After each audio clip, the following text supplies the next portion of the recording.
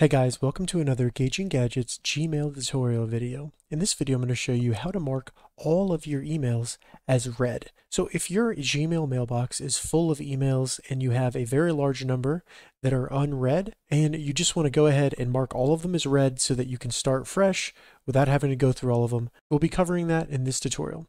And if you're trying to figure out how to do this on an iPhone or an Android phone, check the description because I do have tutorials covering that as well. So it's very easy, and all we need to do is first open up Gmail, make sure we're logged into our account, then go into the top search bar, and all you need to type is unread. So right here, and check the description, I'll have a detailed write-up down there in case you get lost. So go ahead and search that. This will bring up all the unread messages that you have in your Gmail. And from here, all we need to do is select this little checkbox right here at the very top.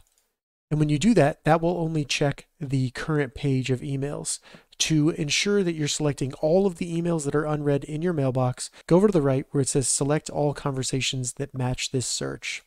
This will select all of the unread messages in your mailbox. And from here, we can simply find the mark as read icon in the top toolbar, select that. It's going to ask you if you want to do that bulk action, so go ahead and select OK.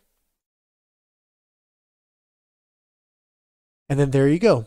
You have no unread messages in your mailbox. So if I go back to my inbox, you can see that everything is marked as read. All right, so that's how you mark all of your emails in Gmail as read. If you have any questions about this, leave a comment below. I'll get back to you as soon as I can.